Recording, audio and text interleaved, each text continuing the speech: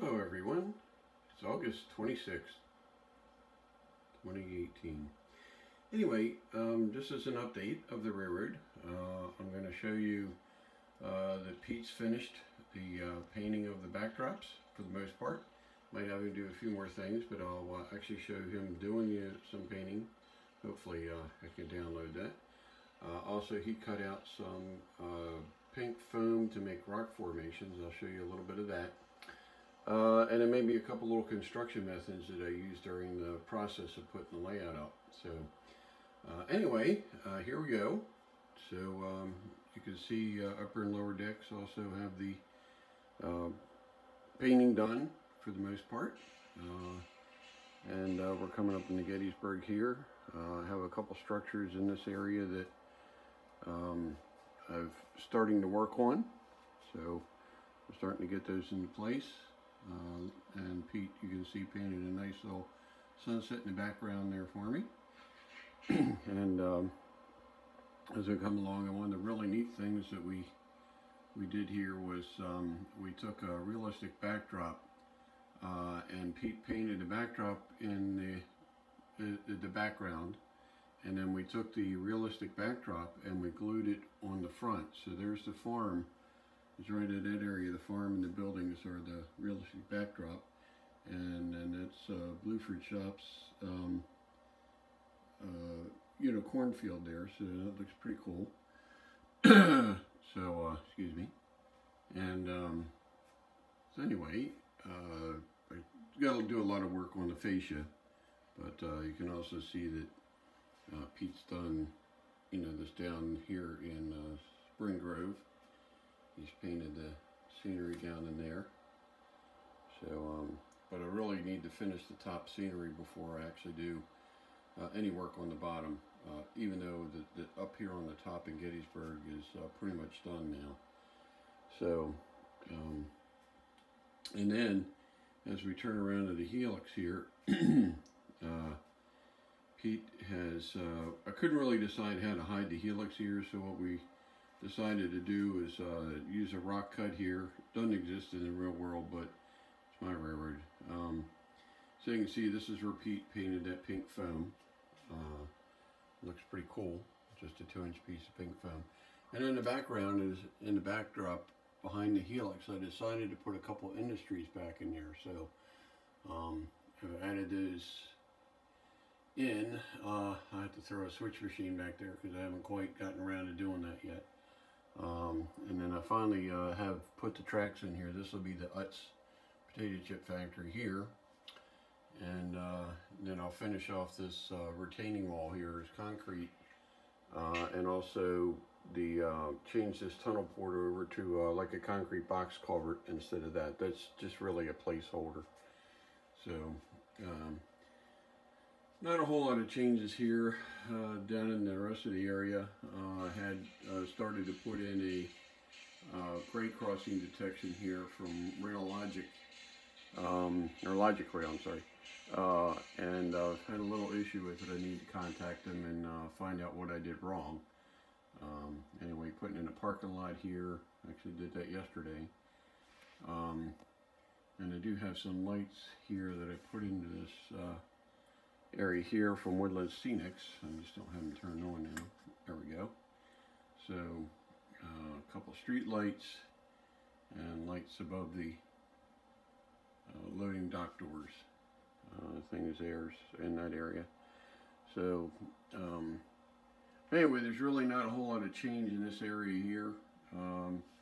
With golf and a couple little minor surgeries I had, haven't had a chance to really get down here too much. I think I'll also include a little clip of an operating session I had with the group called HARMS from the Harford County, Maryland area. Great group of guys. So anyway, you can see Pete had already painted all this area. He may have spruced up the clouds a little bit more. But that's about it.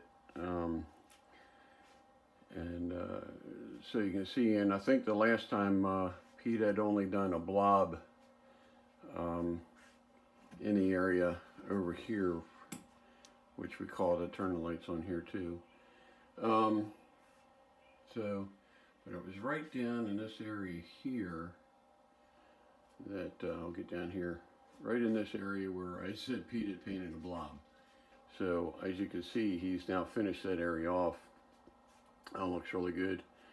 And as you can see, I need to put the fence back up. So anyway, and then I also did this tobacco barn type of thing here. Just wanted to be a dilapidated barn that I put in after Pete had finished his painting, and then used Model Tech Studios abandoned truck to just add some interest to the area. I got some other little details I need to add. Kind of gives you, and the static grass I use. A friend of mine used YouTube and saw a way to build a static grass applicator using an electric fly swatter and a sieve. So looks really good and it works really great, and he said it cost $8 to make. So I thought that was pretty cool. So you can see where Pete's finished the area here. Back up so you can see the clouds. A little hard area to do just because of the angles of the you know, the wall angles, that you can hardly make that blend in right. So you can see Hagerstown in the background. And I've added some more trees here, and Pete's done his painting in that area. He's done a really neat job in getting it painted. Once again, there's Howard Zine's structure that he gave me. I greatly appreciate that. And the farm back there. Now I finally got the water in the stream here, which turned out really nice.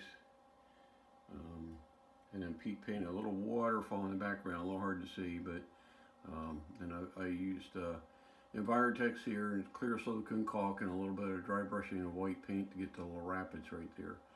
So that worked out pretty cool.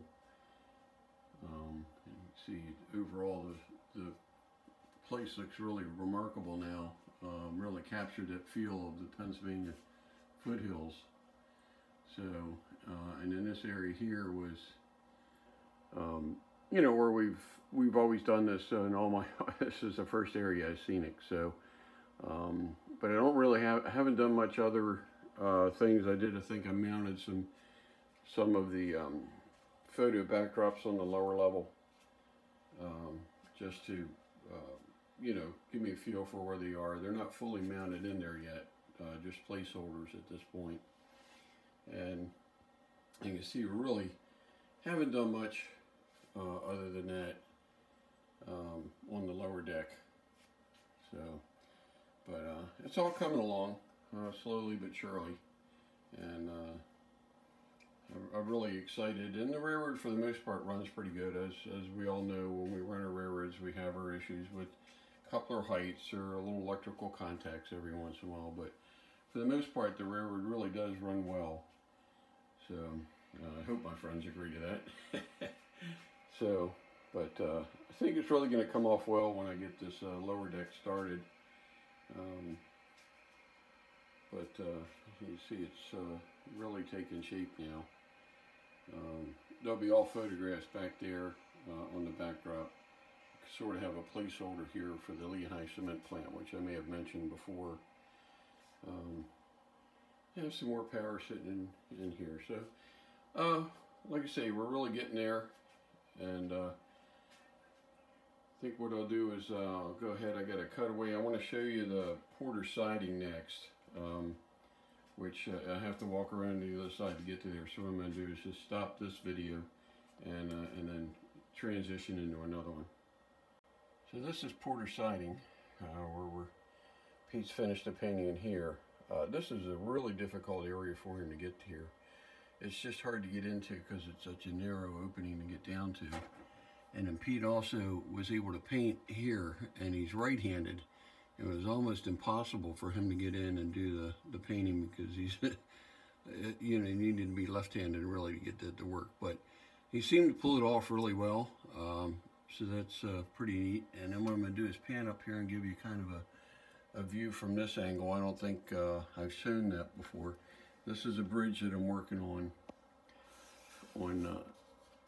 just above Porter siding, and this is area near Gettysburg. You'll see Gettysburg from this angle here as we're coming along in this area. And the upper deck's getting fairly well done. You know, I got a lot of work to do over in Upper Hanover with structures mainly that I have to build. So I have a hard time getting myself motivated on that sometimes. So, but there's kind of an overall view of that. So I'll show you just the next little transition. Will show you, you know, how I hang the upper deck, or what methods I use for that. So be back in a second. So what I've done here to hang the upper deck is I've attached a 2x2 to the wall, and then used carpenter squares to attach the upper deck. So what I did was ran the carpenter square down the 2x2. I drilled some holes in both L's of the legs of the L to attach the wood, and put a screw in to attach to the wood. And then I used a 1x2 here to give me a place to attach the upper deck, the masonite to the top, and then with the pink foam on top of that. So that's essentially how I've hooked the upper deck. I did a lot of research and finally came across this in one of the magazines where somebody had used this, and it's really, really strong, and it you get your 90-degree angle for sure. That's the Logic rail board, and I'm having a little issue with it. It did get hot when I hooked it up, so I've got a feeling that obviously I hooked the polarity up backwards somehow.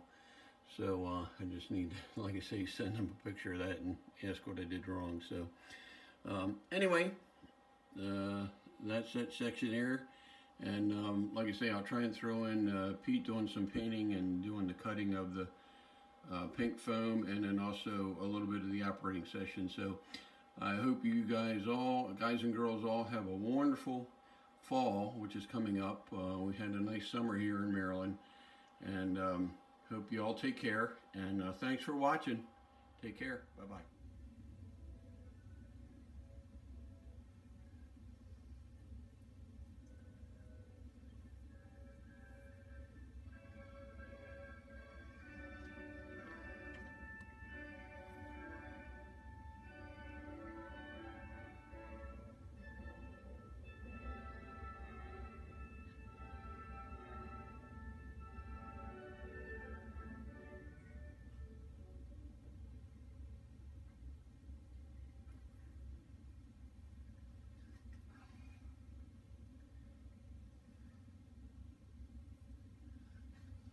Definitely found something out there. I can't paint left-handed.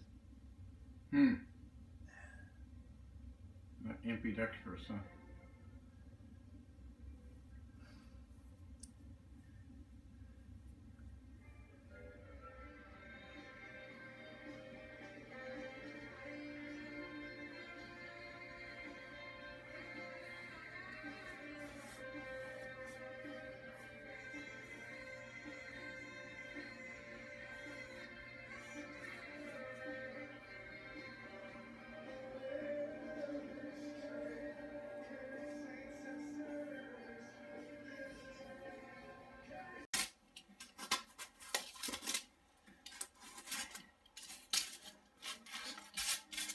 See, when that gets painted, that's going to look kind of neat.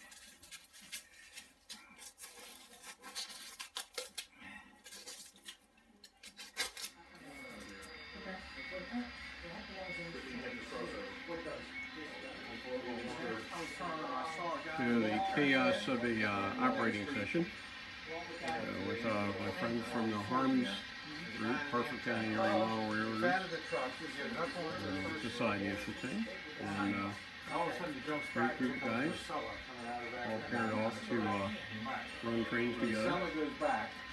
We're using the JMRI switch list.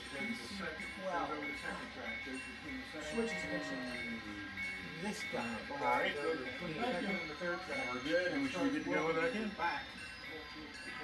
He belongs on 2.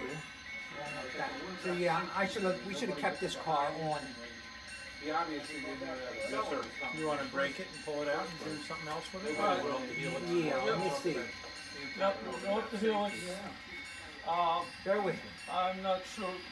I can't Oh, tell really? from He the goes side, in. we're gonna be So honest. Ken, what did you say about Fred last week? This guy goes The here. what? Yeah, Alright. hey, Nobody in the heel. he's not the only one that said Going, that. going frontward. Oops, to me. That's right.